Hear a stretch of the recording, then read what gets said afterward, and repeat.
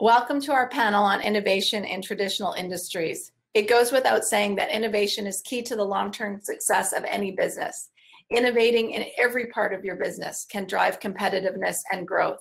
And it's through innovation that Nova Scotia can leverage its strength in traditional industries to continue to be powerhouses in the future. Let me get things rolling by introducing our first guest, Scott McCain.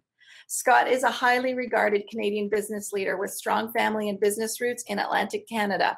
He is president of JSM Capital Corporation and chairman of McCain Foods Limited. He is a champion of Junior League hockey and has been honorary chair of both Bobby's Hospice and the Canada 55 Plus Games. He's actively involved in several local charities and charitable initiatives and is currently co-chair of the More Room for Love campaign for Ronald McDonald House Charities Atlantic. Scott, you're going to kick us off with a few thoughts on innovation, adopting a continuous improvement mindset, and what you can do for your sales and profits. Over to you, and welcome. Thank you. Well, first of all, I want to thank you, Laurel, and the team for inviting me. The subject of innovation is really very, very important, and my comments will be based on my experience with McCain Foods and Maple Leaf Foods together. So I have about 3 points I'd like to make.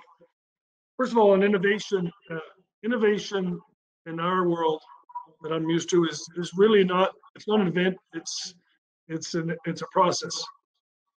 And in order for this process to be successful in your organization, you have to look at it from a very broad perspective. It's a cultural shift. A lot of companies think that innovation is well, I'll launch a new product or I'll launch a new service, and those are important, very important, but it doesn't capture the whole necessity of what innovation can do throughout your organization. I think a lot of us that have been down this curve are looking at innovation as something that can impact supply chain, your purchasing techniques, your manufacturing practices, your sales techniques, your organizational structure, the use of human capital, how you go about your IT processes, and all of these things, when you look at it through the lens of innovation, can have a huge impact on your business. So that's point number one. Point number two, in our business at McCain about 8 years ago, we looked at innovation from a different perspective. And today we would call it more simply continuous improvement. It's dramatically changed our business. We've taken costs out of our whole structure. We've looked at different ways to approach our revenue line. And quite frankly, if you look at your revenue line and your cost line in most businesses, you're probably 85 or 90% of the way there in terms of driving innovation. So these are really, really, really important areas to focus on. And if innovation is scary to you as an organization, then use the word continuous improvement. And the best thing you can do is make sure that your organization, each and every day they come in, they have to be thinking about how do we continuously improve. And that's every facet of the organization that I just mentioned in my further comments in point one. And finally, my point number three is about growth.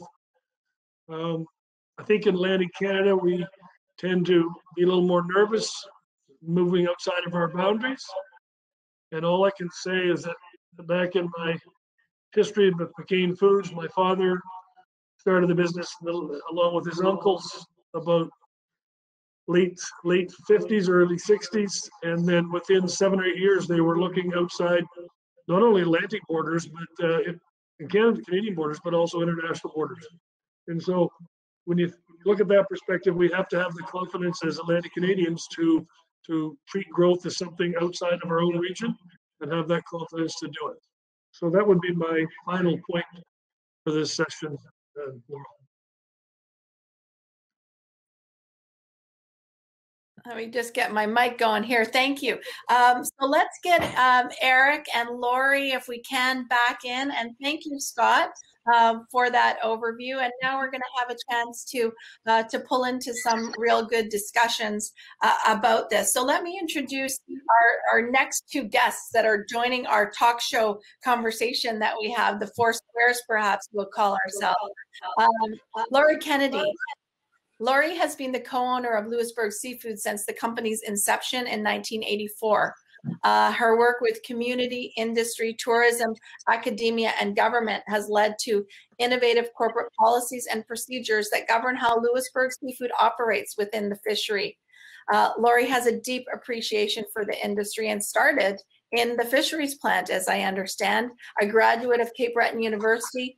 You are incredibly well respected in your community and as a leader and a philanthropist. So welcome to this conversation, Lori. Thank you very much, Laurel.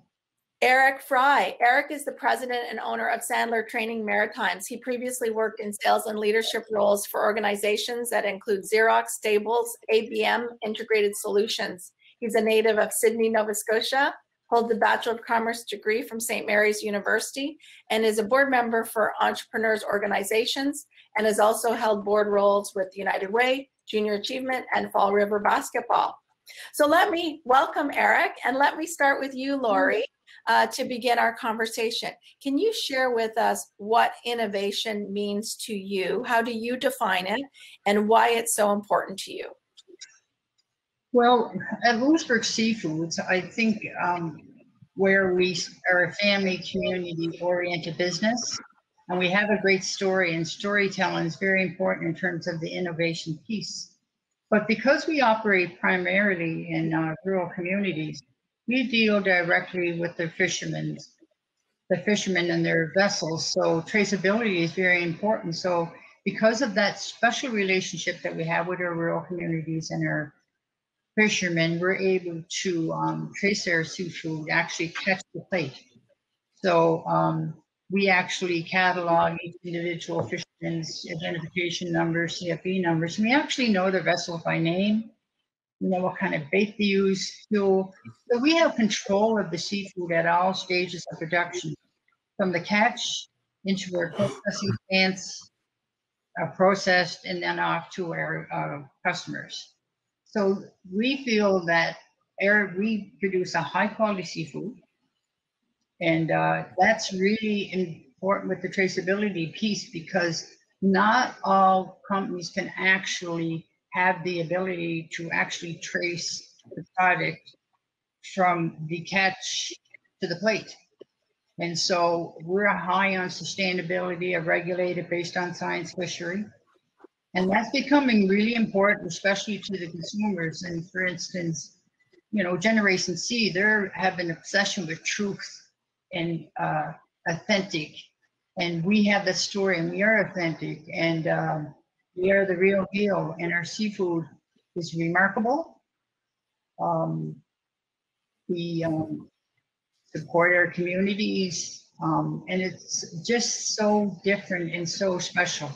And you know, after 35 years, and I was a former fish plant worker as well, so I know how important it is, you know, to engage with their employees. And for instance, just in your communities, I want to mention something that's really important to us, is there's a breakfast learning program. And that program is, we provide the resources so the students can, we provide breakfast for all students throughout the entire school year. And we've been doing that for 20 years. And we do know that some students do not have food at home for whatever reason. And we know that they have breakfast, lunch, they take some food home through this program. And this, it's so important for us to know that we are doing things like this. And we are able to do this because of the direct relationship we have with our community, the sustainability piece, the control of the product, sourcing it at the Northwest Atlantic. All that together just creates a unique company such as Louisbourg Seafoods, and we are the real deal. And we do produce some of the best sustainable seafood in Canada. I know you guys are the real deal, Laurie. Those are, I mean, you've laced in all of these innovations. Who would have thought about traceability years ago? But that's critical now. Innovating for the benefit of community, all of those pieces. So let's bring Eric into the conversation now, as I know you guys, you know each other well. I mean, Eric, one of the things that we talk about is how do you teach to think innovatively? How do you teach businesses to do that? You do that every single day. And I know you've had to innovate and change your operations as a result of COVID-19. So just share with us that philosophy of how do you get traditional industries to want to learn about different and new and innovative ways of doing business? Sure, yeah. And it's a pleasure to be here, Laurel. Thank you. But yeah, I guess just a quick snapshot of us. Yeah, I think it was last fall when we had a big training center in our Bedford location, and so people would come to us literally on a daily basis and weekly basis, and we'd have all kinds of trainings and that sort of thing. But anyway, I got sick and tired of walking by the thing, and there was nobody there because of COVID, and so we actually pivoted. I know that's an overused word. We'll call it adapted. And so now we deliver everything online. We've been doing that for years anyway to a select group, and now 100% of our business is delivered virtually. So literally on a weekly basis, we're training people from all over the world, which really broadens our reach for sure.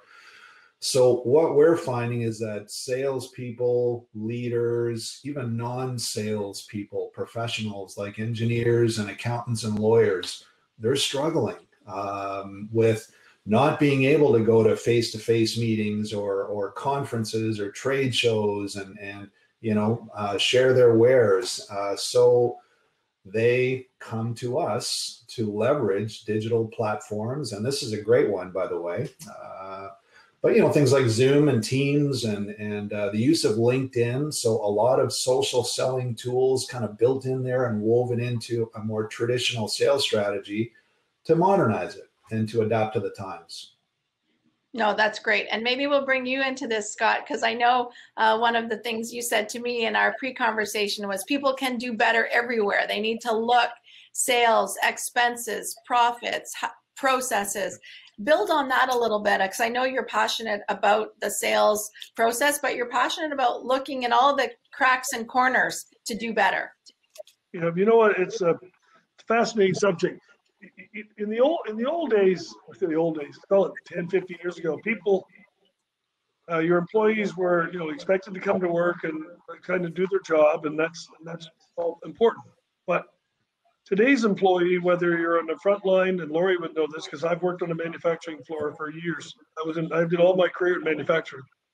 So I understand the plant floor, but the expectation of people today is different. It's that not only do you do your job, you have to look at ways you continually improve every day. It's not just when your boss tells you, you always have to have an open mind to change, to continuously improve, whether you're doing your selling, your cost structure in your factory, your purchasing techniques. All of your employees have to buy into this cultural shift and attitude of continuous improvement. And innovation is just part of that. You could innovate in your plant. You could put a piece of equipment in that changes. And these aren't easy. And a lot of companies don't embrace it because change doesn't come easy. People don't want to lose their jobs because there's a new piece of equipment. People don't want to change the way they do things because they're familiar, they're afraid. But companies that don't innovate and find new selling techniques, manufacturing techniques, purchasing, all these things that throughout your whole organization will struggle long term. Well, let me come to you, Laurie, because I know you've said similar things, because the phrase that you gave me was innovation is everywhere and should be in everywhere. Look around. So give me your perspective on how do you get your operation to think that way and to be open to innovation in every aspect, and also expand it beyond the immediate operation into community as well? Well, we do know that the community is important. So women have 87% of buying power. They're the household CEOs. So and social media, Instagram and Facebook, what have you, they share the stories, and they like to know where their seafood comes from, and they like to make the connection of the story. And so we do know that, as Scott had mentioned about equipment, and we do know that retail is here. Some of the next norm is here. Some things will stay, and it's going to be the smaller portions and targeting, chef at homes, the moms and dads. So we talk about this all the time, and we know that, we got it right without 37 years ago when we started to build on the community, and we realized, hey, wait a minute, we're tugging at the heartstrings of the moms who are going to the grocery store to buy for their families. And then they say, well, wait, we are so involved in the community, and this is out there, and that's a very important piece. And where, for instance, they're more buying power, they would look at the authentic care for the community, a respectful sourcing of their seafood, and that's what we talk about throughout the entire company all the time. That's great. And Eric, pulling into what Lori's just been saying, because that's right up your alley, how do you take that authentic customer-driven relationship and expand it in this new virtual world, and when you maybe don't actually know the people anymore, and some of that relationship aspect that is so important to us in Nova Scotia? How do you do that in this new world? Yeah, that's a great question. And you're right. Relationships are key here in Atlantic Canada. Not that they aren't important in other parts of the country, but exceptionally important here. And here's what I know, that more than half of what we communicate to other people is through body language. All right. And the effectiveness of body language. And, here I am moving my hands all over the place, and eye contact and gestures and that sort of thing. And that creates a bond, right? I can see you smiling and laughing and that sort of thing. But it's so important to engage with people. Don't do it over email. Second would be, phone. I can't remember the last time I had a phone call. I do 100% of my sales like this, right? Over Zoom or over Teams, if they want to use Teams and that sort of thing. Don't miss that opportunity to engage with people, to build a relationship. Innovation is going to come from growth, and growth is going to come from stretching our comfort zones. So we need to get out in front of this and embrace it. This whole pandemic stuff, I believe we got to look for that silver lining. And a lot of businesses, believe it or not, are flourishing right now. Scott mentioned a couple that early in the outset there. So I just think we need to put ourselves out there, get over that comfort zone hump, and embrace some of the tools and the technologies and the techniques to build a relationship virtually. It'll save you a whole lot on flight costs, that's for sure. Why don't I come to you, Scott, because I know you're passionate about this, because you have told me that there is opportunities to build even better relationships with customers in this new world. So talk a little bit about that. Well, I think Eric summed it up.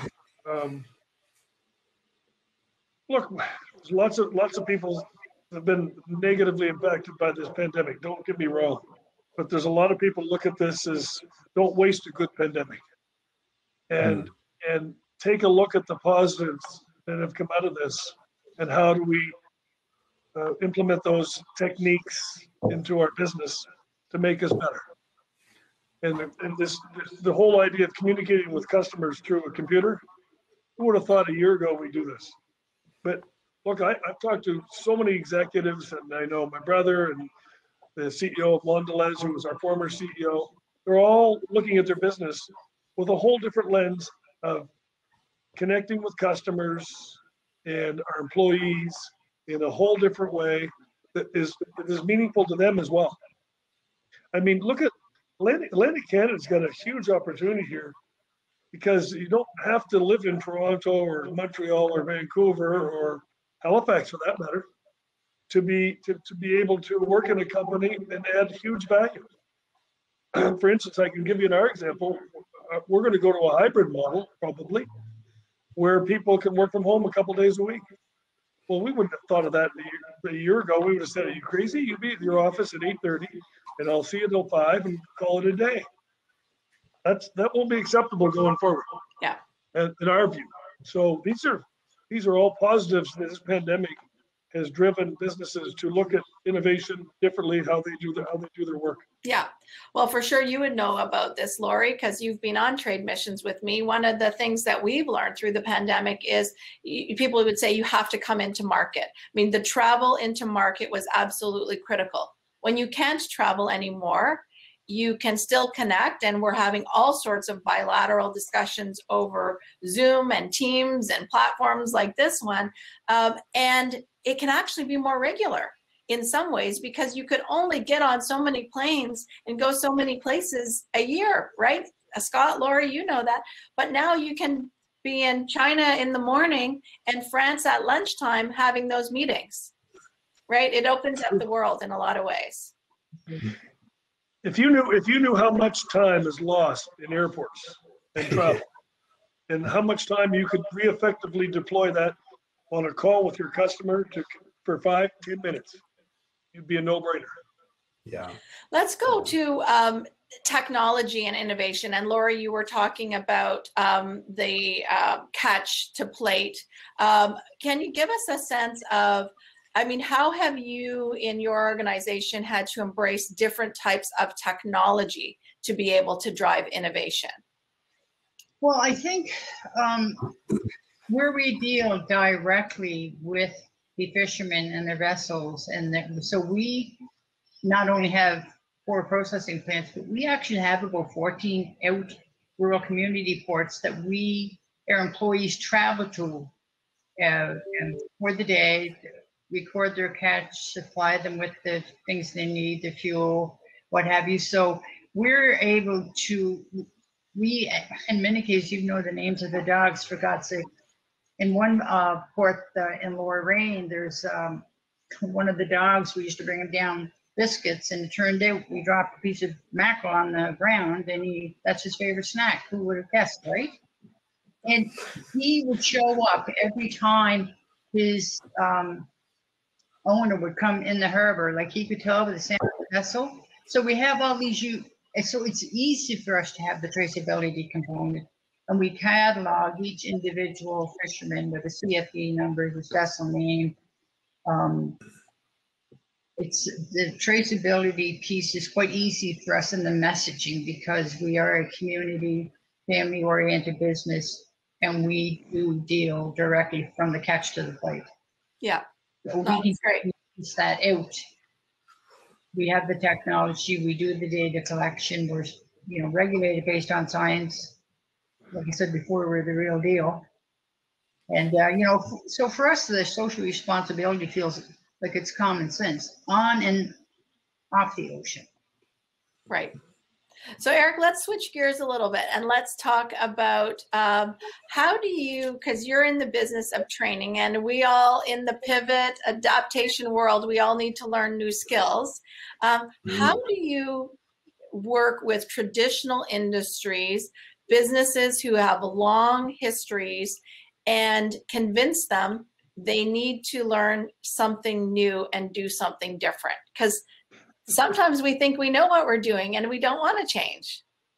Isn't it funny? Yeah, Scott mentioned that earlier. Some people just don't like the change. And I'll point out one word that you just used, and that's convince. My belief system is we don't need to convince. It's not our job as salespeople or sales professionals to convince somebody, because that naturally kind of brings a bit of an opposition discussion where we've got to push them over that finish line. My belief is that whether you're a commodity-based business or you've got all kinds of other products and services, we need to get out of what we'll call the vendor space, which is very transactional, little in the way of relationship, not really setting ourselves apart. And when we're doing that, you know, perceivably, your prospect or client may have 3 or 4 options from which to choose. And if we're all the same, price is probably going to be the driving factor. So it's a race to the bottom. So my belief is that we need to set ourselves apart. Sales is a slight edge business, and we need to be that slight edge and be more of an advisor. So, you know, whether you're a traditional business or a brand new, you know, SaaS startup, we need to be different. And I believe that the time that we're in right now is a huge opportunity for us to embrace this and set ourselves apart to be different, so that we're seen more as an advisor, we're seen more as an extension of their industry or their business, and price moves way down the list. That's great advice. Scott, how do you, sort of following along this line, how do you encourage people to be more willing and more accepting of risk? Because if you have an absolute risk aversion, you won't tackle some of these things like innovation or doing things differently.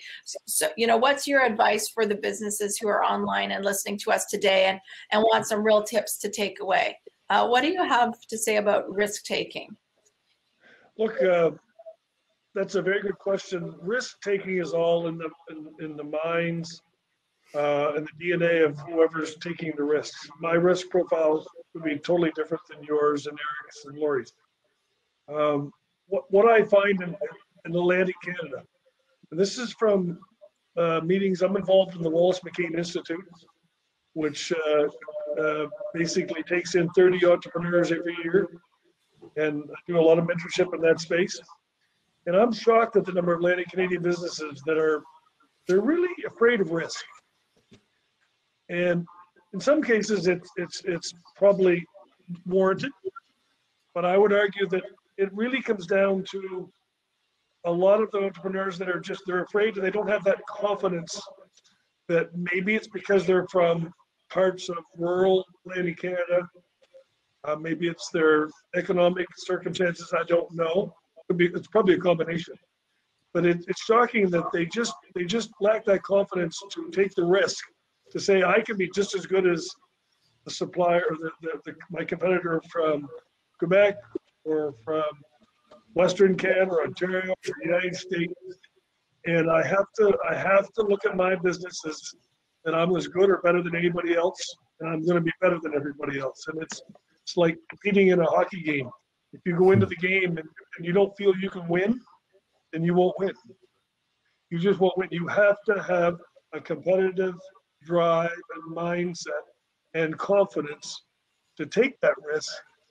And it doesn't happen overnight, but the Atlantic Canadians, they lack, it's not being critical, it's just they're more cautious.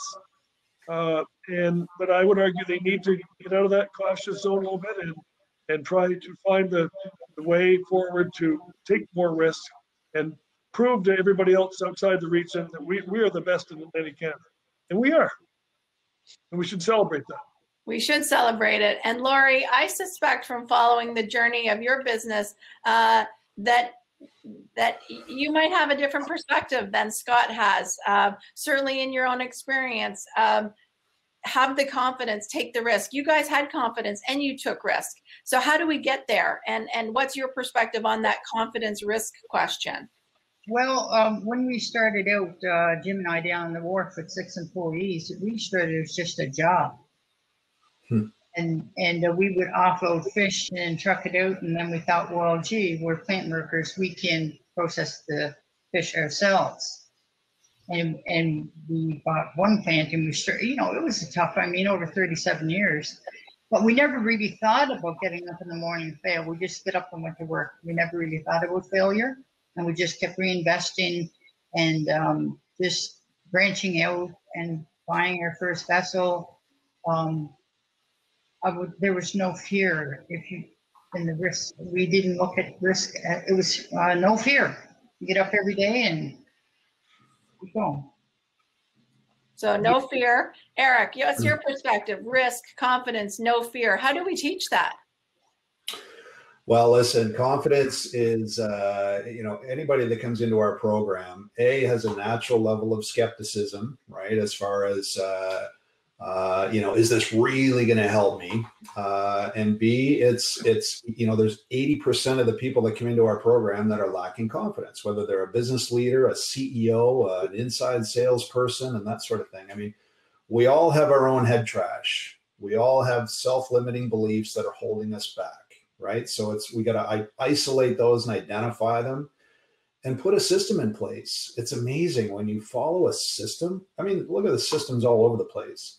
Unfortunately, not enough people, in our belief, have a sales system or a true, workable leadership system. So once you put that in place and repeat it, rinse, repeat, and practice it and really kind of role play it in real life scenarios, that's when confidence starts to go up and you're willing to take more risk and innovate your business. But you got to get that baseline in place, as far as I'm concerned.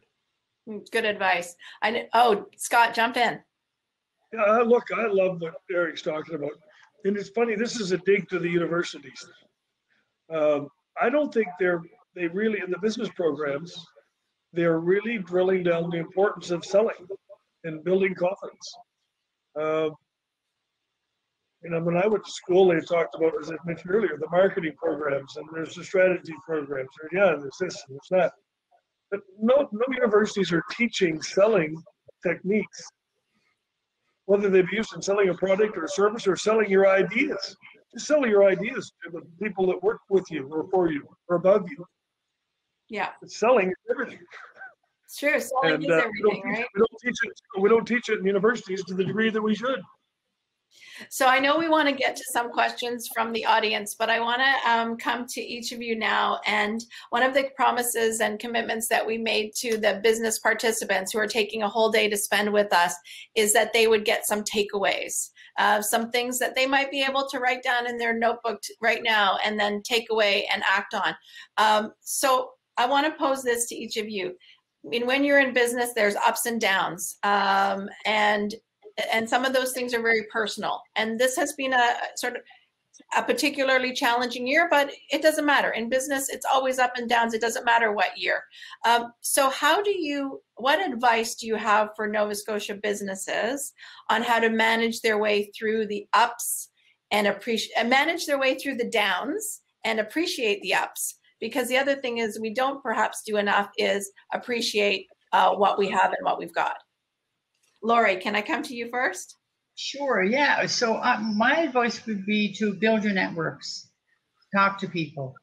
For instance, it's funny, you had just mentioned about a trade mission, and I sat down and one of the participants, she was a millennial, and I sat down to have a chat with her, to get her to just think about her company. I said, why would you buy our seafood?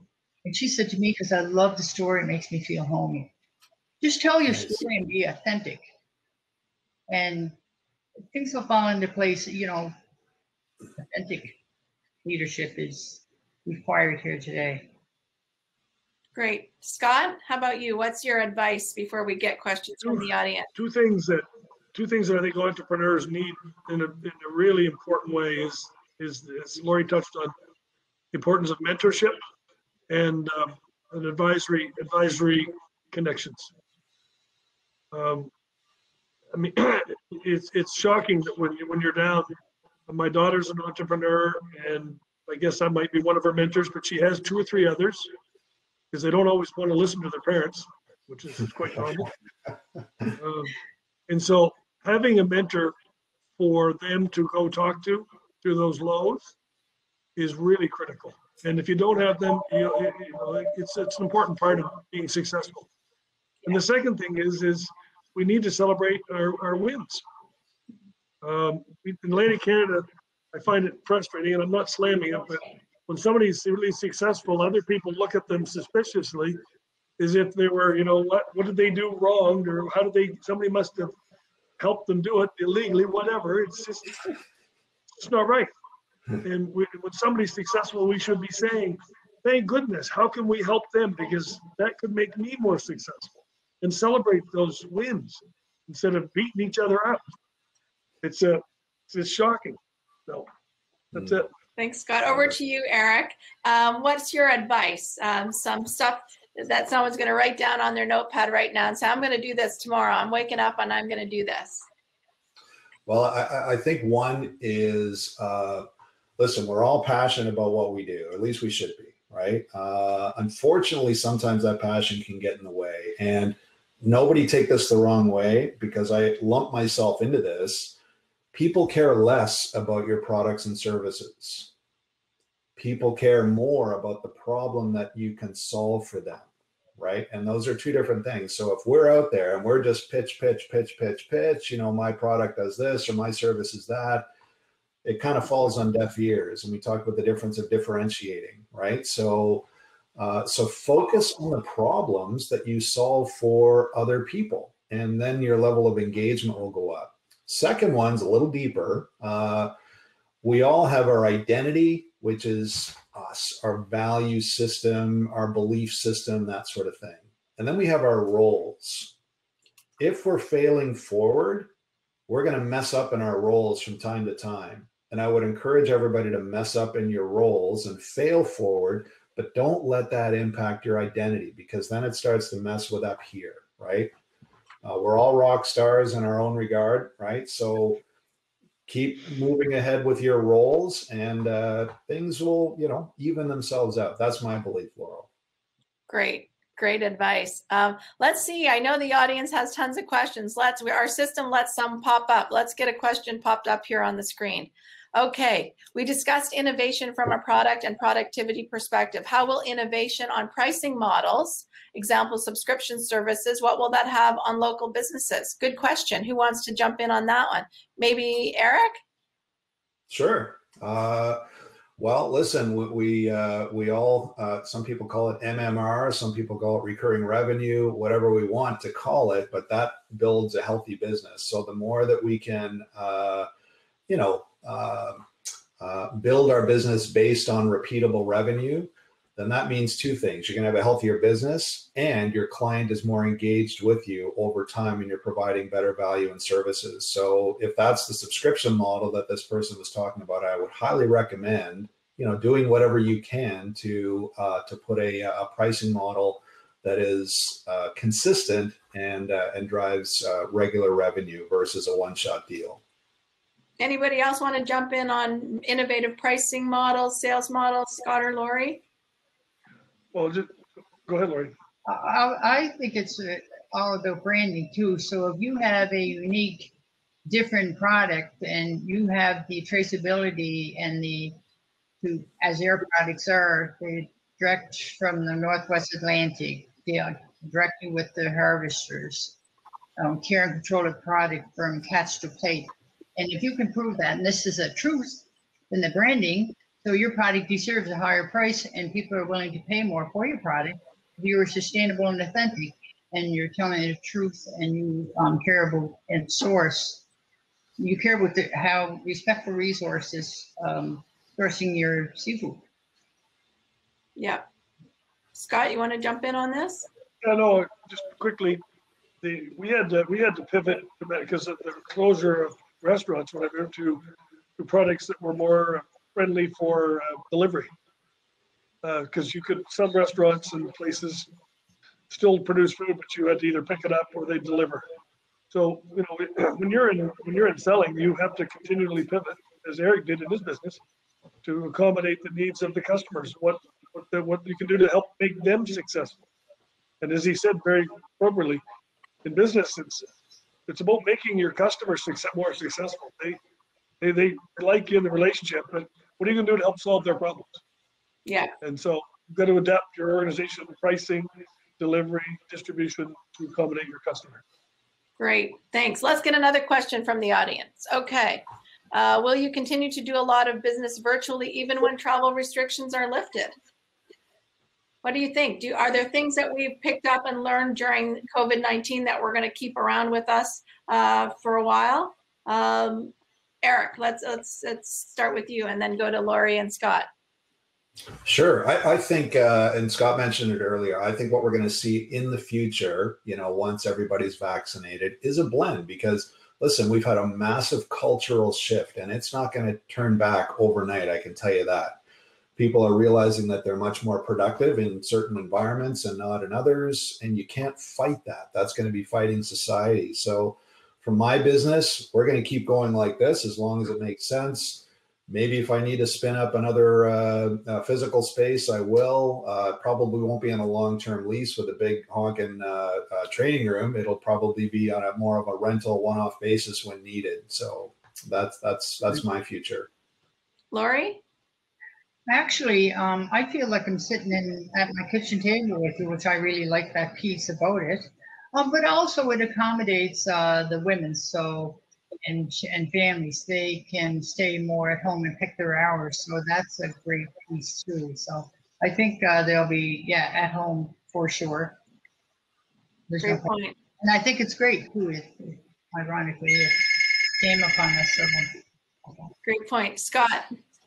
If you get on a subway or a bus in the city of Toronto, or doesn't matter, Vancouver, Halifax, at 6:15 or 6:10 in the morning, and an hour and a half to work, shoulder to shoulder, on the way there, on the way back, 2 hours a day of lost time in your life.